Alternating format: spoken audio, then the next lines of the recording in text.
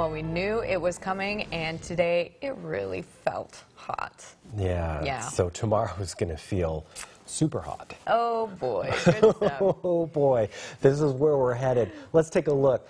This shows the past few days. Today's right in the middle, and the next few days. And you'll see the past few days under that average. The average from one end of this chart to the other, 99 degrees for high temperature average here in Fresno. So over the last couple days, we were able to dip down to 95 yesterday, 98 today, but then it's into the triple digits this week, and we keep getting warmer. By the end of the week, 106s, 107s to come.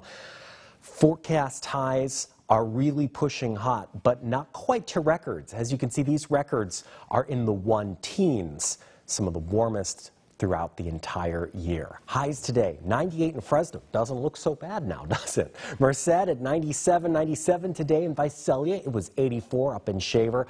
Warming to 92 in Yosemite Valley. 9-mile-per-hour wind in Fresno out of the northwest. We've got 84 degrees here right now. It is 80 in Madera. Satellite and radar showing a little bit of cloud cover that's moved up through California's coast and the coastal range mountains. It brought some clouds through the second half of the day, closer to around sunset, that passed over the area. Also some showers and thunderstorms, small ones to our north through the Reno and Lake Tahoe area.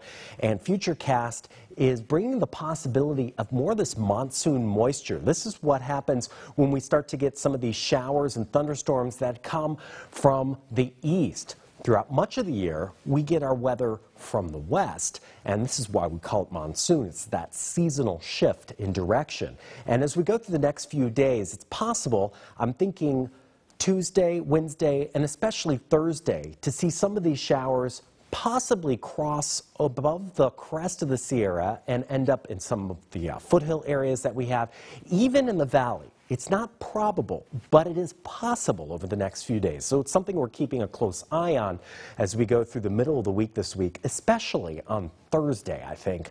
Otherwise, we are still looking at deteriorating air quality, moderate air quality right now up and down the valley. The San Joaquin Valley Air Pollution Control District is forecasting unhealthy air for sensitive groups through Fresno County tomorrow, as well as in the mountain portion of Tulare County.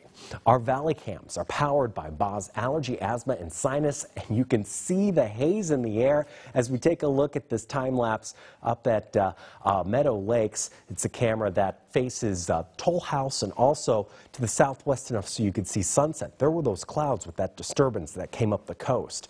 Temperatures tonight will be warmer than last night. This leaves us in the 70s here in Fresno rather than the 60s, and that is warmer than we have been, and it is going to get even warmer at night through the days to come. Tomorrow, 104 degrees for Fresno, 103 for Hanford, 103 for Porterville, 105 for Mendota.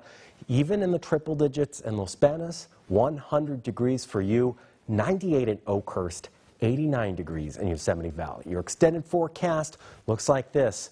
Temperatures keep getting warmer. Those overnight lows well into the 70s. We are looking well into the triple digits with 104, 104, 105, 107 Thursday, borderline 106, 107 through the weekend this weekend. And on top of this all, Megan, it's going to be a little more humid than usual, which is a lot more humid for us. Yes, we're not supposed to get that here in California, you know? Yeah, here it comes. That's SoCal stuff. Okay, Justin, thank you so much for that sad update. Time to check in with Scott Bemis at the Sports Central desk. Scott, what is coming up in sports?